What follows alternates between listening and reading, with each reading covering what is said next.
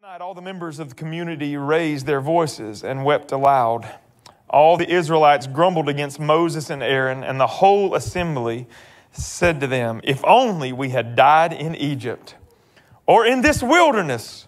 Why is the Lord bringing us into this land only to let us fall by the sword? Our wives and children will be taken as plunder. Wouldn't it be better for us to go back to Egypt?" And they said to each other, "We should choose a leader and go back to Egypt." All right.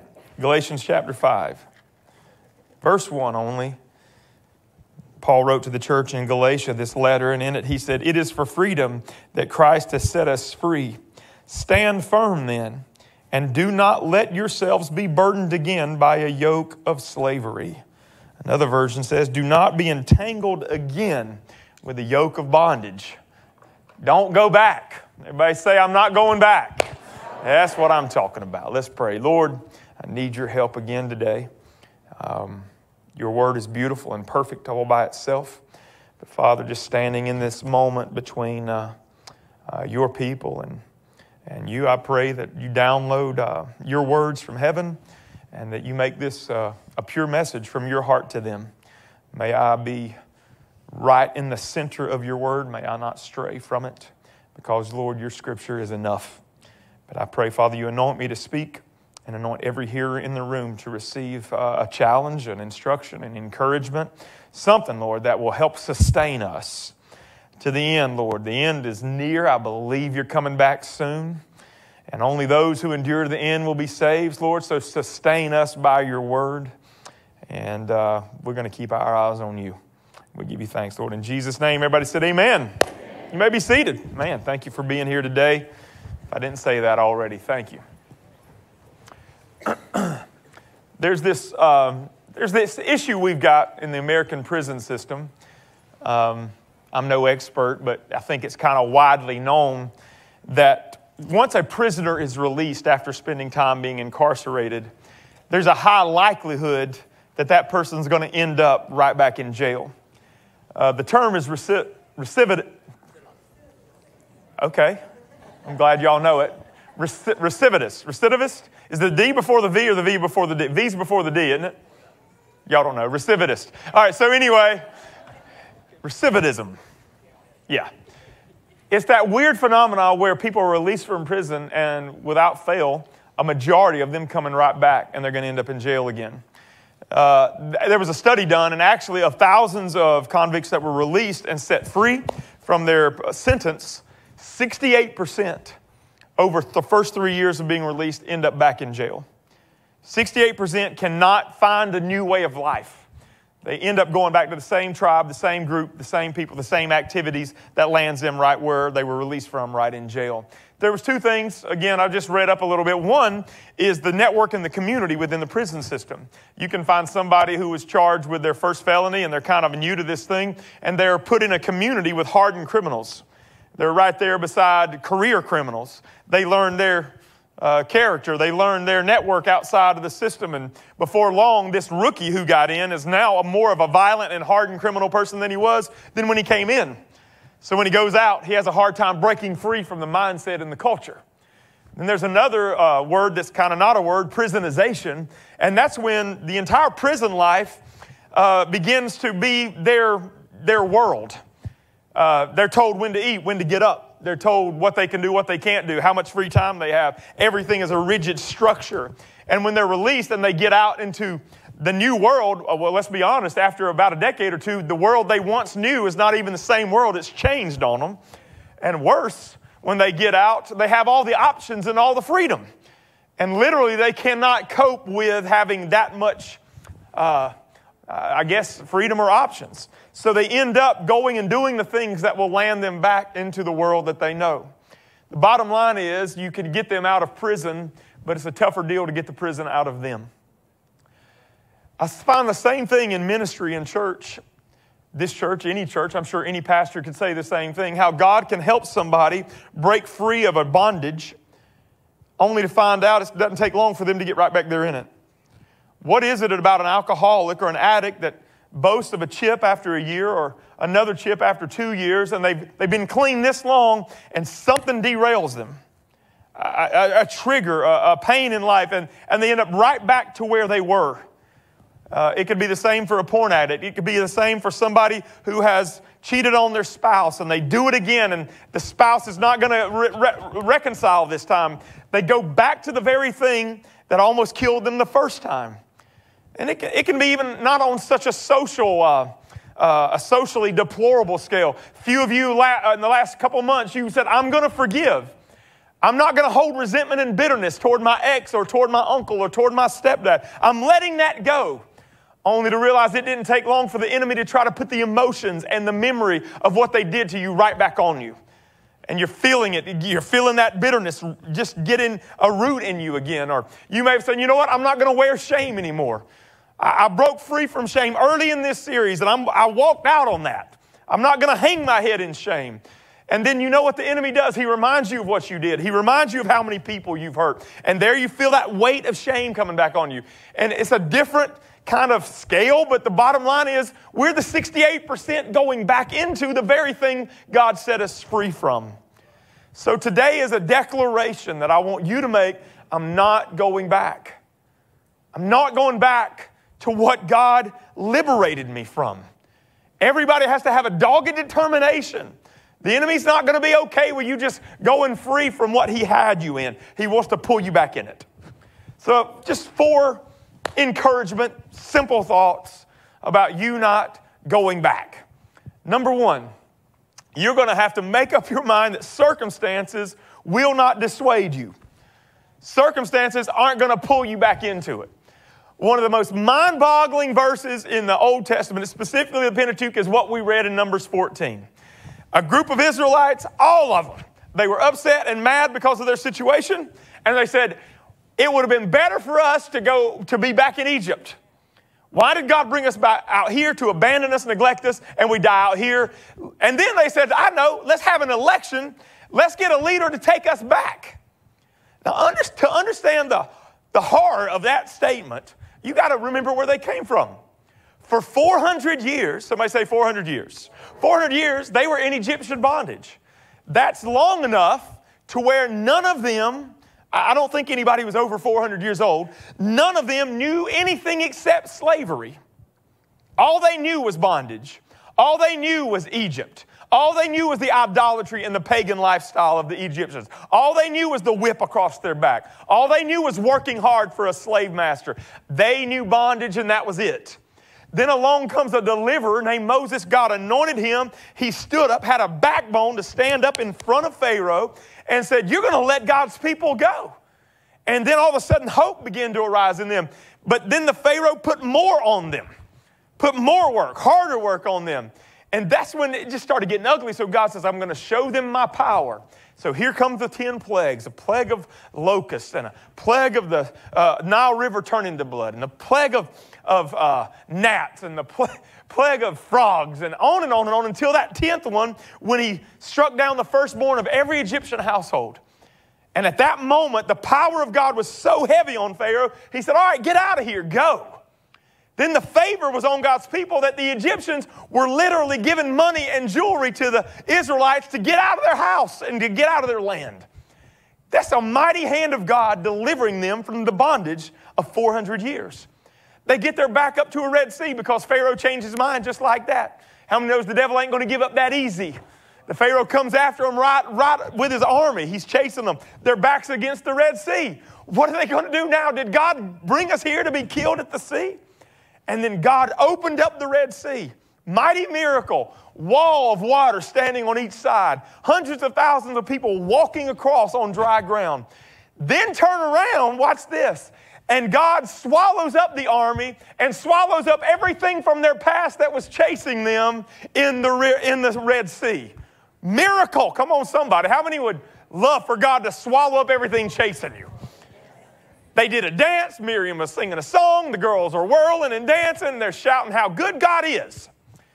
Then they get thirsty and they get a little grumbled about that. But God said, I got that. Strike a rock. A river comes out of a rock. They get hungry. God says, I got that. Don't worry. Manna comes down from heaven. Are you with me? If there's anything that's obvious, God is for them.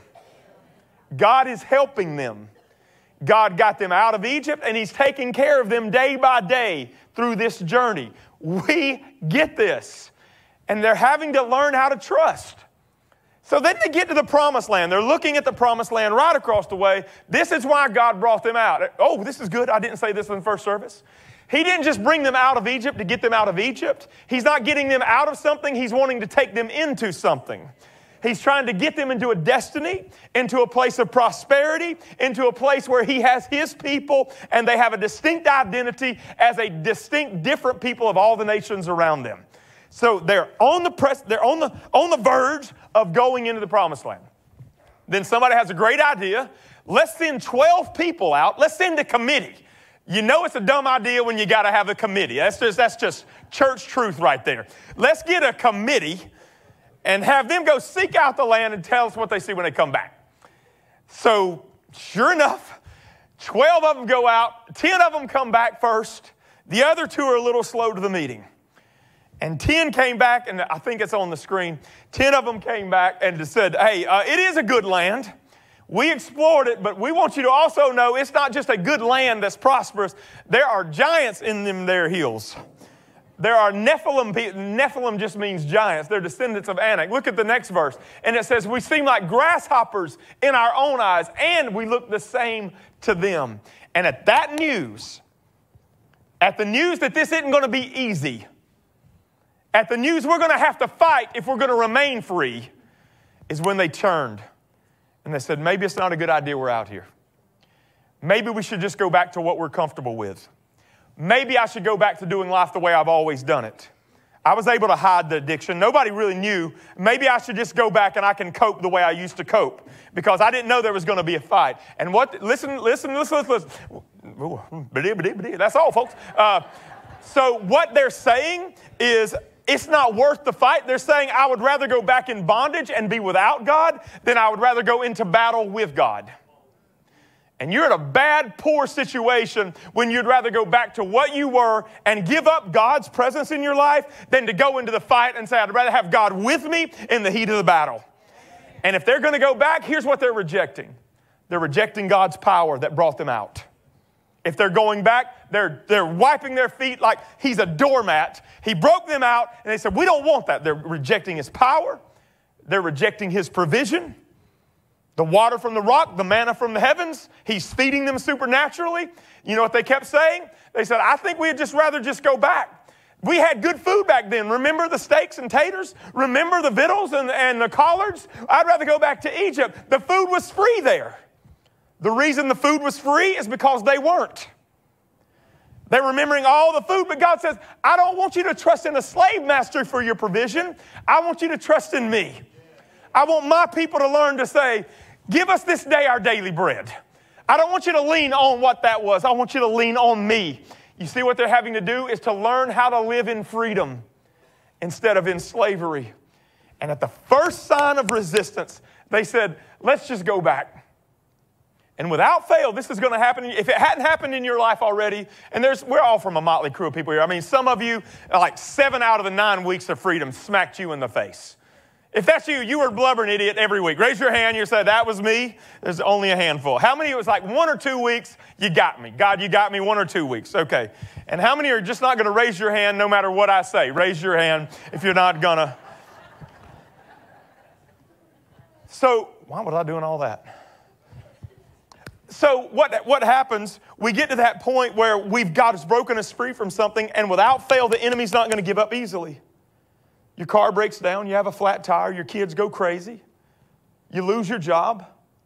You make a stand. Even if you hadn't even been in freedom, just the fact that some of you are in the room today, you've made a decision, I'm going to turn my life around, I'm going to be in church, and that's why you're here right now.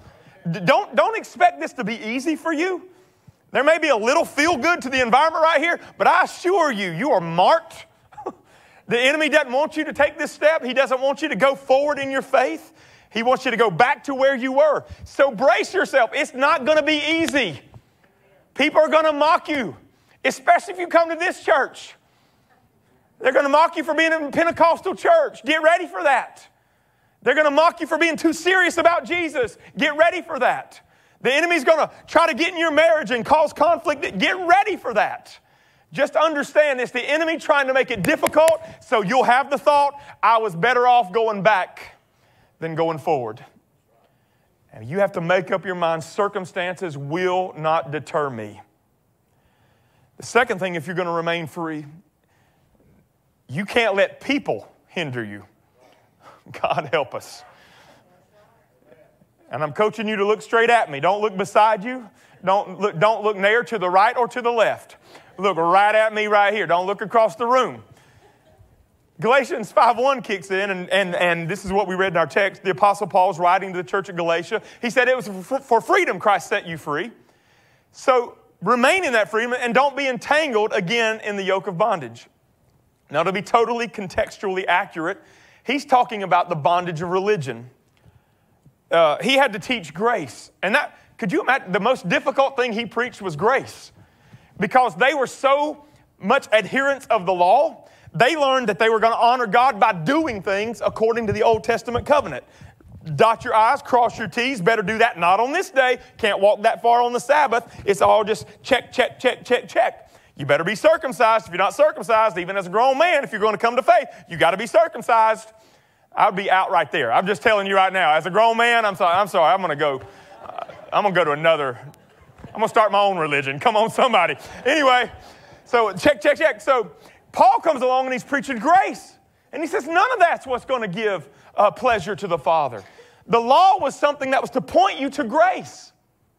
The law of the Old Testament was to make you feel how futile and impossible it is for you to be good enough. The law should make you desperate for the message of grace. And Paul says, you don't get saved because you did something. You get saved because he's done something. And you've put faith in that. That's grace. And they received it in Galatia. But by the time he's writing this letter, he's already got news. They're swinging back to their old ways of the legalistic law. They're trying to circumcise grown men. They're trying to pull back and say, hey, this is what we have to do. And Paul, in verse 7, he kicks it in. He says, you were running so well. Who hindered you? One version says, you were running such a good race. Who cut in on you and kept you from running? I find it very powerful, and it's a powerful point. Often, usually, when people are walking away from their faith, there's a who involved. There's a wrong person in their life involved. Notice it wasn't a something, it was a somebody Paul was after. Give me their name. Give me that name. Tell me where they live. Who cut in on you? Who was pulling you back what God brought you out of? Who's trying to pull you into legalism? Get out of it. Who was it? Is it that person you're dating? You thought you were going to win to Jesus? How's that working out? Your new tribe at school? Your new co-workers? Who is it? Because not everybody's happy that you're breaking free. Matter of fact, some people are jealous that you're free. The people you used to shoot up with, the people you used to party with, they're not happy about your Jesus walk at all. Because the very presence of your life, declaring you're free and you don't need that junk anymore, convicts their hearts. And they know they're not what they should be. So their number one goal is not to say, oh, you're doing so good, you're so good. That is not their goal. Their goal is to pull you back into the pit and to show you you're no better than they are. When really your message is, I know I'm no better than you are, but I've met somebody who can change a life and who can change a heart, and he makes me brand new. That's why I am the way I am. But I'm sorry I can't hang out with you like I used to. I got to step aside. I got to get a new tribe. I got to get a new people. That's what God wants to do, is create a new people out of those he sets free. Somebody was telling me after the last service, he said, here's the way I always heard it. If you're going to change your life, you've got to find a new playground and new playmates. I said, I'm going to use that in the next service. I think I'll do that. There's just that much wisdom in it. But Paul said, who is pulling you back? And you start following you don't have to go far in Numbers to see that people were the problem for the Israelites going into the promised land. 10 people. Listen, 10 people shut down a whole movement of hundreds of thousands marching forward into the promised land. 10 measly, yellow-bellied, spineless excuses for men. Keep your eyes straight at me. And certainly don't elbow your husband if he's standing beside you, right? 10 guys came back and said, we can't do it. They're giants in the land. Oh, it's good, but we will get squashed. 10 people. And out of all the people, now watch this, 10 people influenced, there's different opinions. There's a few 100,000 of them or a couple million of them at this point. Who cares? I don't have time to argue about it. But those 10 people, everybody was convinced by them. So much that they disbelieved God. Here's what God said. All right, you like the wilderness so much? You want Egypt? Here's what you're going to get. If you're 20 years and older, you will not see the promised land. You're going to die in the wilderness. There you go. Happy? That's you. Don't believe me? Don't trust me? You want what you had? All right, you're going to die in the wilderness. Right there you are. Out of all the hundreds of thousands, there were 2 men, though. Joshua and Caleb, the other 2 spies. They were late to the party because they were scouting out how good things were, not how bad things were. That'll preach, by the way. And they came back and said, we can do it! God is with us! And by the time their moment and their statement of faith came out, they were being squashed and shut up by everybody else. Shut up! There's giants. And Joshua and Caleb said, I'm telling you we can do it. I know our God is able. We don't need to go back to Egypt. Shut that up. And we don't need to stay here in the wilderness. Let's take it. And nobody went with Joshua and Caleb, but Joshua and Caleb didn't succumb to them either. 2 men stood on what God said they could be. 40 years go by. What a journey in the wilderness. Everybody over 20 years old at that point dies in the wilderness. Could you imagine the number of funerals every day for that many people to die in 40 years? Joshua and Caleb, 40 years later, watch what goes down. Joshua is now leading the nation to take them into the promised land. I love that God didn't pick out a young whippersnapper. He picked out Joshua, who was one of the 2 in the very beginning that says, we got this. Joshua is going to lead them over. And then Caleb, what's he, I don't know, 80 years old, I think is what he said. He goes up to Joshua and he says, Joshua, you were with me that day when I said I was ready to take the land. I stood with you when nobody else did. Now here I am, 80 years old. I'm just as strong as I was then, and I'm just as determined. I want what God has given me. Now give me this mountain. Joshua and Caleb stood when no one else stood and refused to let anyone else bring them down. And there are people in your life that you're going to have to deal with yourself. You're going to have to draw the line. You're going to have to say, no, you will not deter me. I'm walking in the freedom God has given me. Means you break up with them, you break up with them. Cut them off, cut them off.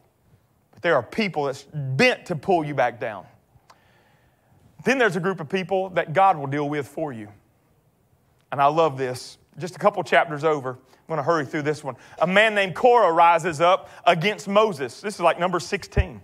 Korah rises up and he says, Moses, who do you think you are? You ain't nobody. And you're acting like you're so holy. All of God's people are holy. And Korah started a mutiny and a rebellion, and 250 people came against Moses. So Moses cries out to God and said, what do you want me to do? So Moses finally, under the leadership of God, says, I tell you what, let's all get together. We'll all get our censers and burn incense. And God's going to show up and tell us who's with him. God will make the difference here. And then they all got their censers and their incense and all that stuff ready. And the glory of the God came. Watch this. This is a great day for a pastor. The glory of God came down. And Moses said, hear ye, hear ye. Let it be known, if these jokers right here die of any other natural cause, then I will admit I am not sent by God. But if God does a new thing, let's say he opens up the earth and swallows every one of them up. If God does that, then you'll know I'm God's servant. Getting a little Chad in there, right? And as he said that, the earth shook, the earth opened up, 250 followers of Korah, all their families go down in the earth, and then the earth swallows them up. Boom! God's like, that's my man. And I've got to be honest, I would be like, you got that right, boy. Who's your daddy? What's my name? You know, I'd be like, Pastor who? You know, and thus I am not that good of a guy like Moses was. But here's the point. There's a group of people you've got to deal with yourself. I will not let them dissuade me. But then there's a group of people that God will stand up with you and for you, and he'll shut them down. I don't mean, I'm not saying the earth will swallow them up, although we may have prayed that a couple times. Come on, somebody. Especially if you're a parent. You're a parent and your kid's been through something. I saw all these young parents with babies perk up. Oh, you better take notes, honey. You know, if you got a youngin' that's not a teenager yet, you better take notes. Somebody help me preach that's got some youngins. Empty nesters, raise your hand. God brought you through, hallelujah. There's sometimes you just have to pray people out of your kids' lives. You can't make it happen. Oh, sure, you can not let them come over to the house. You don't know what they're doing at school. They say they go into the movies. You don't know. I got Life 360. Okay. Well, they left their phone at their friend's house and they're not there, okay? So that's what's going down. They're smarter than ye are. So you have to pray, Lord, I need you to deal with this. I was talking with Dr. Mark Rutland, and we were talking about this very thing. He said, Chad, there have been times I have prayed for the person my child was dating for their breath to stink, for them to go in for a kiss and it would be absolutely repugnant and repulsive. Can you hear Dr. Rutland saying that? I prayed that God would just make them absolutely gross to them. And do you know, God ended the relationship. All I did was pray, God, you deal with that. And God moved and did that. So the good news is there's some people you have to put your foot down and say, I'm not going there. And then there's some people that God will step in and say, I've got this one. This one's on me. Don't let people deter you from freedom. This is big for somebody in the room. You're still trying to have freedom and go back to the old tribe, and it doesn't work. It never works. Number 3, got to hurry. Number 3, if I'm going to remain in freedom, I've got to burn bridges.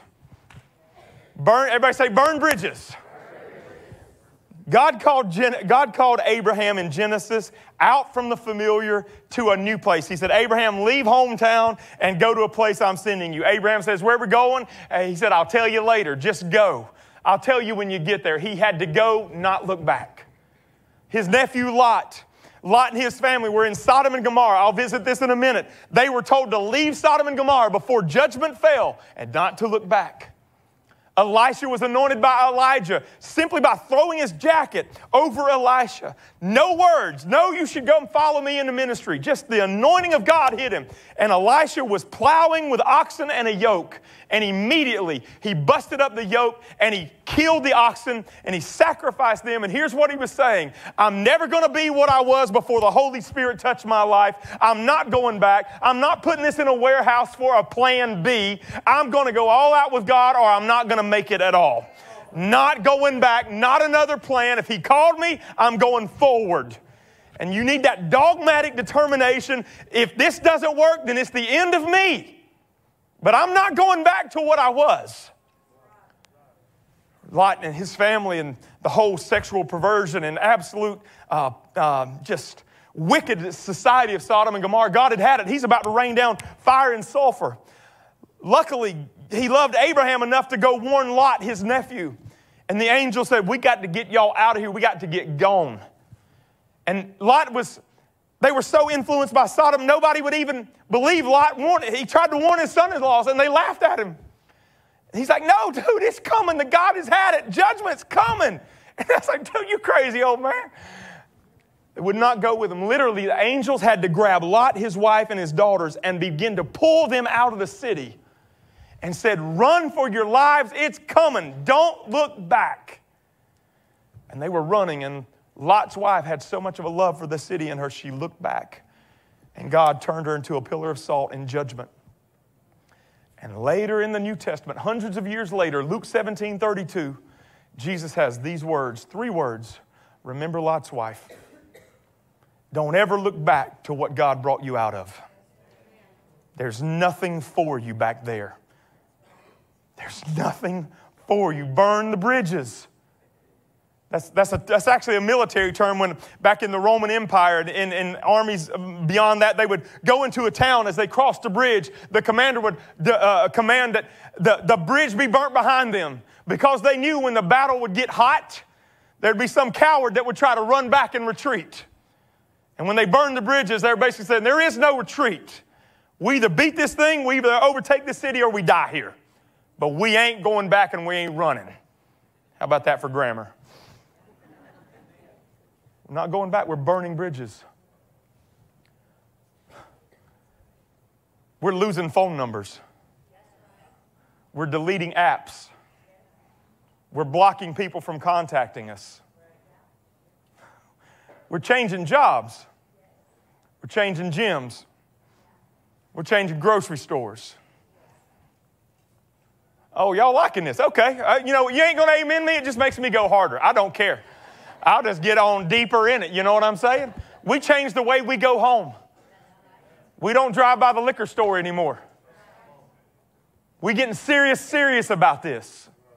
If you realize the end game that Satan has for your life, you would change whatever you would have to change so that you could stay free from what God delivered you from.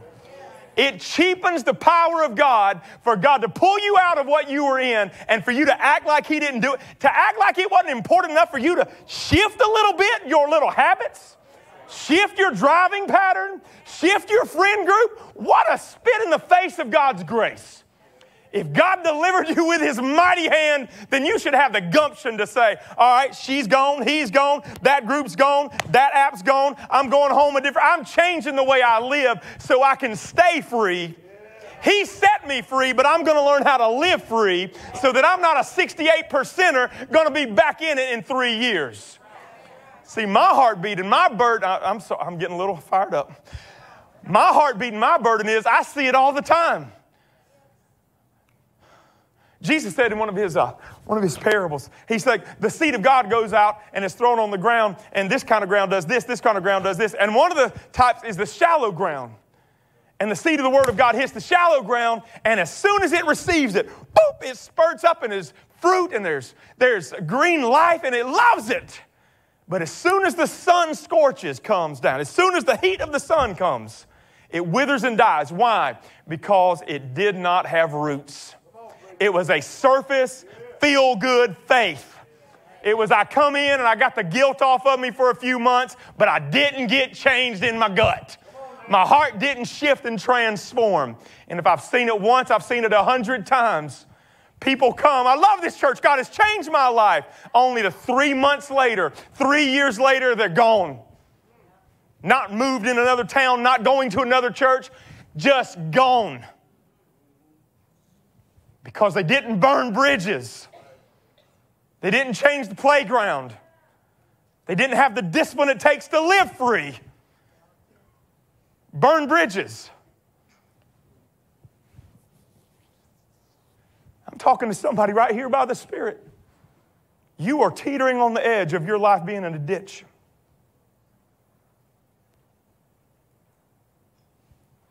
I've lived it. I lived a life of compromise, and I tried to tightrope that sucker and live both ways. You will end up in a gutter. Your junk will come out. Why am I doing this? I'm trying to help somebody. This was not. The enemy comes to steal, kill, destroy. He is not playing games.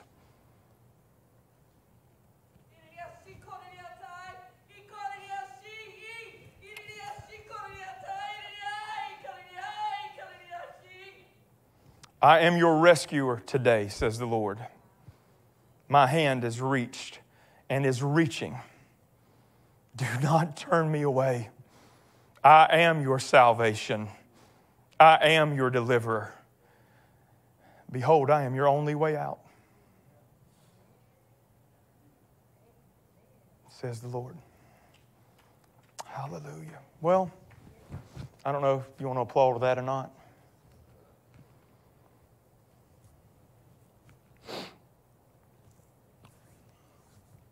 Lord, rescue us.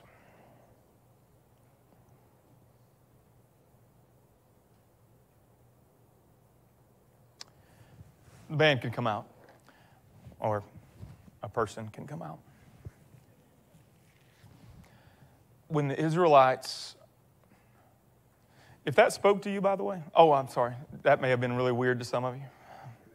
Keep forgetting we have new people every week. We believe the Holy Spirit can still speak through gifts of the Spirit today. That could be a prophetic utterance in English. Somebody pulls you aside after service and says, I feel like the Lord's given me a word for you. That seems real normal.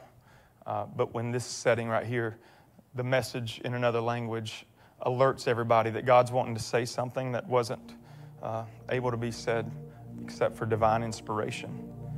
And I didn't know what that was said, but I felt the interpretation of what God was saying. And without doubt, it spoke to somebody in the room. I'm feeling like maybe a dozen people in the room. That's what that was. So breathe. We're good. The Israelites forgot one thing when they wanted to go back. When they said, let's go back to Egypt, they forgot what was behind them.